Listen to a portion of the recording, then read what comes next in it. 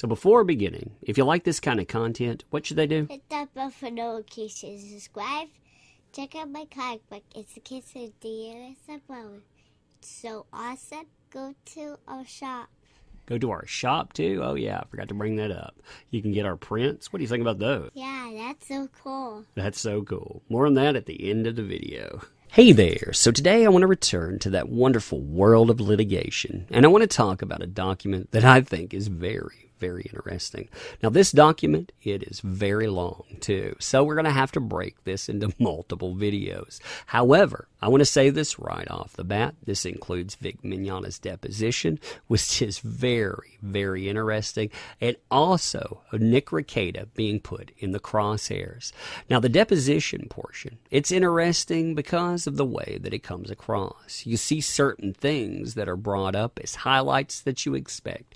The GoFundMe. Did you know about it? How is it being utilized? What did your fan groups call you? Did you know that you're a unicorn? Yes, stuff like that. I'm not kidding. Did you know that you're a unicorn?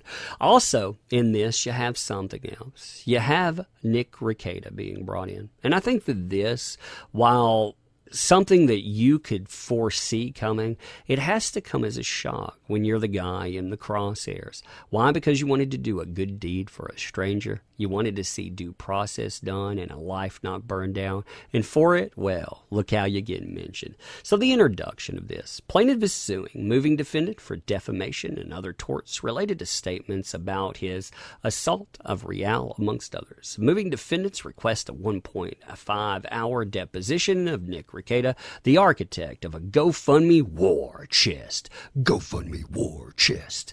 Created specifically to sue plaintiff's enemies who allegedly defamed him. Man, you know, that wording right there, GoFundMe war chest, it definitely, I don't know, it sounds metal. Not only that, but when I listen to that, it reminds me of the lyrics, I like my coffee black, just like my metal. Oh yeah, I like that indeed. So in February 2019, REKIETA, allegedly a total stranger to plaintiff, set up the GoFundMe war chest and cryptically described a potential list of enemies targeted for litigation. Conveniently, plaintiff destroyed his text communications with REKIETA, leaving REKIETA as the sole holder of their combined enemies list. I like how this comes together. People go out and they defame you, saying they want to ruin your life. You say, hey, I need some kind of recompense. Ooh, you made an enemy list. Guy sets up something, talks about being able to defend yourself, and also in that, you say, okay, after the fact, hey, you know, I delete my texts. No, you don't delete them. You destroyed evidence. But continuing, REKIETA's testimony and documents are relevant to defendant's forthcoming anti-SLAPP motion because REKIETA is in sole possession of documents and communications destroyed by plaintiff. REKIETA can testify to his motives in creating the GoFundMe war chest. And REKIETA can testify whether moving defendants were on the list of enemies before or after multiple online magazines reported on plaintiff's history of misconduct.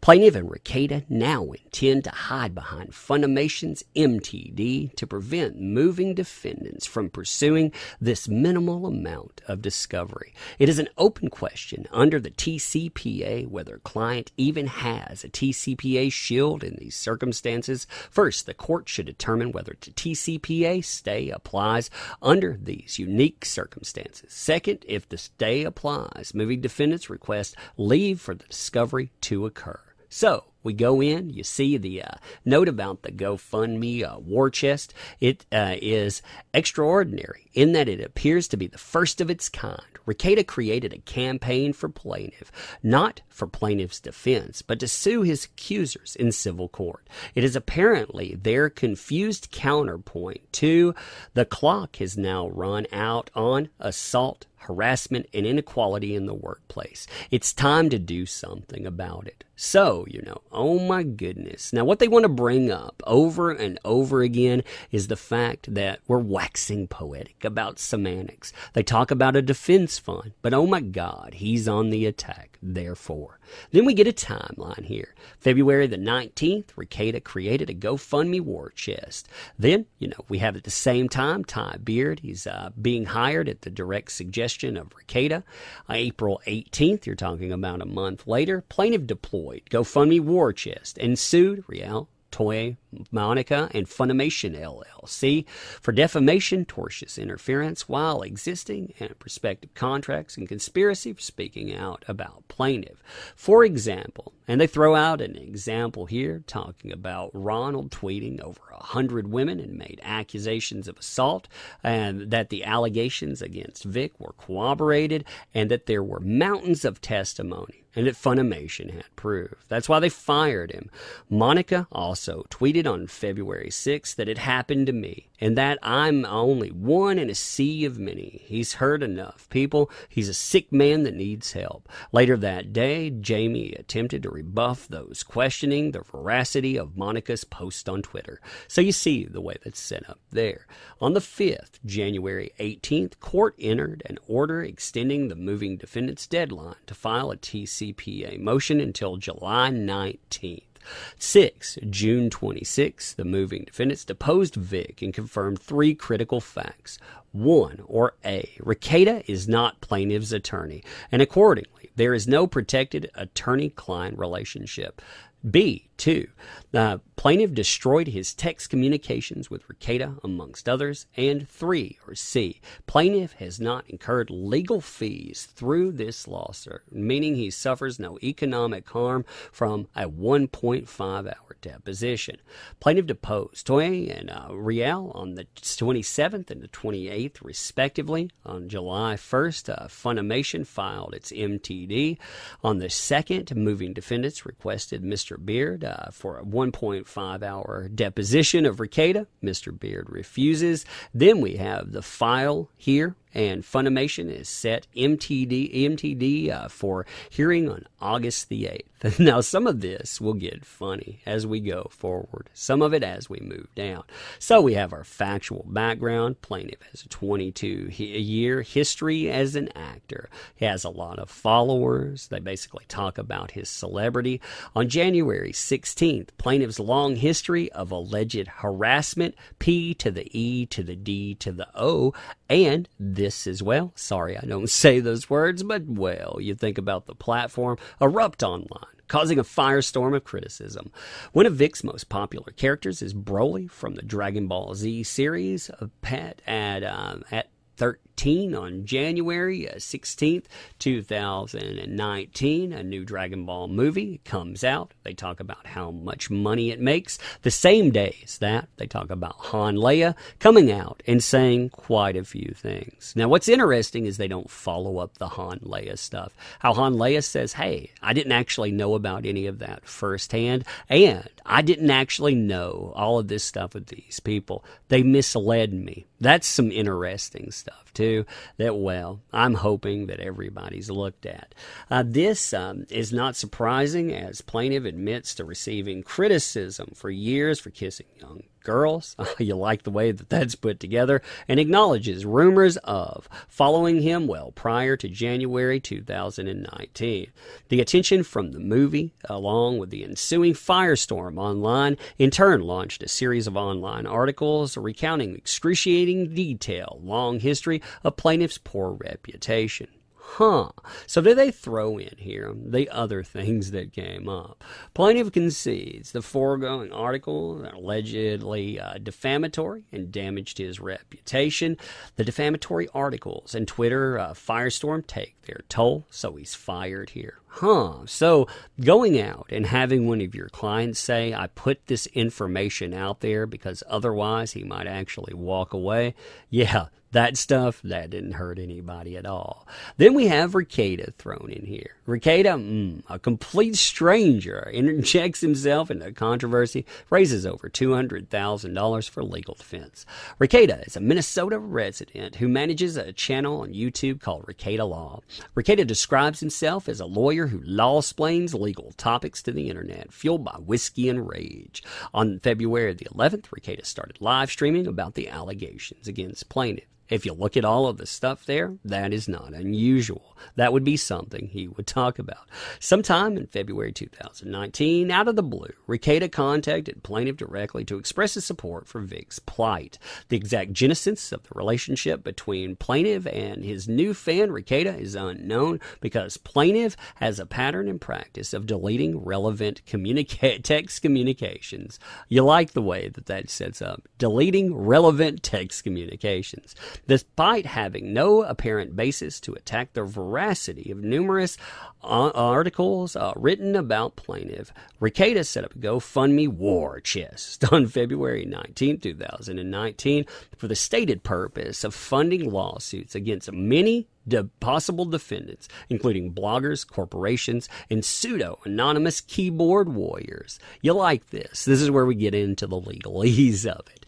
The fund is set up for Vic's legal defense. There are many possible defendants in different jurisdictions, from boring bloggers to multi-million, even multi-billion-dollar corporations.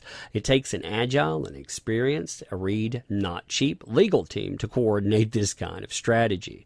Now, he throws this in. He talks about not representing him, and it's time to fight back there. Then this goes on. Confirming his knowledge of many possible defendants, REKIETA also states people Vic has worked with and considered friends for many years had defamed him.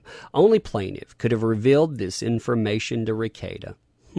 Could he now? Could he have been the only person that revealed that, considering it's February and we already know about defamation that is transpiring on multiple platforms where people are taking shots at this guy?